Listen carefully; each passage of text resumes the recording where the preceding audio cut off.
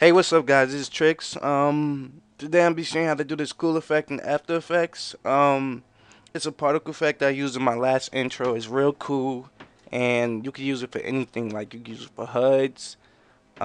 You could go as far as using it for like a human model, or you could use it for intros, overlays.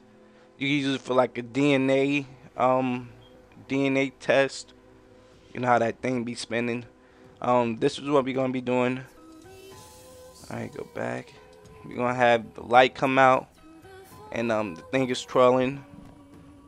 The optical flare is twirling. And the things you're gonna need for this video is After Effects and Optical Flares Pro 2, I think. And if you don't have it, it's gonna be a link in the description. Go down there, download it, then watch this video. Alright, so let's get started. First, you want to open a composition, new composition. Oh yeah, and which if you're wondering why I'm not having the mouse cursor, is because you see if I could drag this. When I have the mouse cursor on, I can't drag it. It's something wrong with Camtasia, so change that. Do it to 1280 by 720. If this keep changing at the height, you must have lock aspect ratio unchecked. Square pixels 30 seconds. 30 frame rate, duration 30 seconds, and color of the background black. Alright, so hit OK. Go at the bottom, right click, hit new, hit solid. Everything, just leave it like that. Make comp size, make sure it's black, press OK. Now you want to go to Effect, Simulation, CC Particle World. Every After Effects should have it, so you don't have to worry about it. Go to Grids and Guides, uncheck everything. Position, radius, motion path, grid, horizon, axis. Uncheck everything. Now you want to go to particle. Change the particle. This is what we have. Change the birth color to, I'm gonna change to light blue and purple. A little dark. Alright, change the light blue to a little whiter. Alright, that's the size. Make volume shade approximately 100%, and max opacity 100. Change the particle type to faded sphere. Alright, now you want to change the size variation to 100. You want to change this burst size to 0, and depth size is 0.09. Alright, so this is what we have. Pretty cool, no biggie. Alright, now you want to go to particle, uncheck that. Now you want to go to physics. Now you want to change the extra angle 1x to 500. Change the extra to -1. Change the resistance to, let's say, 35. Change the gravity to 0. Change animation exposure to 12. Alright, so you want to uncheck that. This is what we have. It's pretty cool. Now, you want to go to longevity. No. Producer. I'm going to change everything to 0.1. Yeah, 0.92. 0.17. 0.17. 0.17. Alright, so this is what we have. Pretty cool. I want to change the color a bit to make it lighter.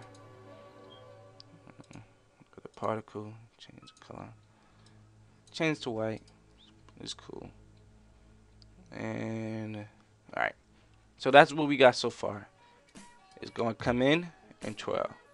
It's pretty good. So from here you want to right click, go to new, solid. Hit OK. Go to Effect, Video Copilot, Optical Flare. Go to Options. Go to Preset Browser, and you're gonna see Pro Preset 2. Link gonna be in the description. Don't worry about it. Go there and go to Arctic Circle. Make this a little, scale it to about good here. Make the brightness a little higher. Hit OK. Alright, so now you want to bring this to the middle over here. Bring the other one like right here. And you want to change the mode to I'm gonna change it to add. And this is what we have. Pretty cool, right? So from here you want to add some animation. So you want to go to flicker, change the speed to about 40, change the amount to about 60. So this is what we have. Alright, so go to the beginning. You want to go to rotation offset, change to 0 to 30. Then you want to click the keyframe thing, go all the way to 30, change this to 39, and you want to move this to about, I'll say 50. So as you plan it, it will circle around while the thing is moving. Pretty cool, right? So after that, you want to animate it. You don't want this to come out of nowhere. So you want to go to brightness, click keyframe, change 100 to 0, go to 2 seconds, and change it to 100. Now from here you'll get like the beaming. It'll like come out like a beamy type. You see how it's coming out? That's a cool transition. You'll see how it's like popping out, trying to pop out. So that's it. That's what we have, and it's real easy and simple. You can go as far as using it to make an intro, using it for like effect, anything you want to. Anything else? No, that's pretty much it. Thank you for watching my tutorial. Let me see if I can do anything else with this.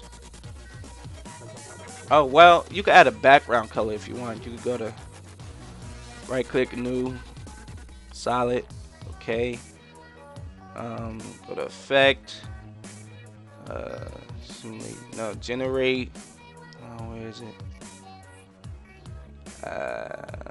Ramp, change the linear to radial, change the white to black, change the black to, I'm gonna have mine as orange, no, yeah, like a dark orange. And let's see, blending, change that to about 30, and bring this to the bottom. Change this a little lighter, make that like a purplish color, make it darker. Okay, that's good. Or you could just bring this to the middle, so you can have like a, you wanna